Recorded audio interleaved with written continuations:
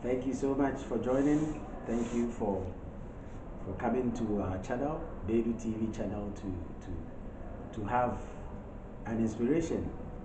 And welcome to Anthony Bedu's review of NSMQ 2021. And the school to touch on or to speak about today is at this moment is TAMALE SHS. I mean, TAMALE Senior High School is like the Achimota. I mean, in terms of being a haven of education, is like the Achimota of the North. And so today we would say that the Achimota of the North actually defeated the Achimota of the South, or Greater Accra. And for more indications, I mean, the signs are clear. TAMALE SHS is poised for action, and already I see that champion demeanor in Mohammed and Yusuf. I mean, the calm demeanor, making sure that they win step by step, and so this is commendable. You see, one thing is clear in this year's competition.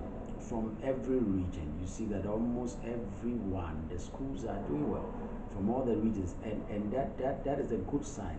So that it is not all the time that it will be the schools that we already know to win the competition that will win, but sometimes we want to see other schools that have not won it. For the whole of the three northern regions, no school has won it before. And would TAMALE SHS be the first, be the northern light as we know them to be? Will they be the first to win it this year? I mean, only time will tell. But as it stands now, the little encouragement we can give to them is that please maintain your composure, keep your confidence high. You're on it. I mean, you had an impressive prelims, and at the North, I mean, having one of the highest winning marks, you are on course.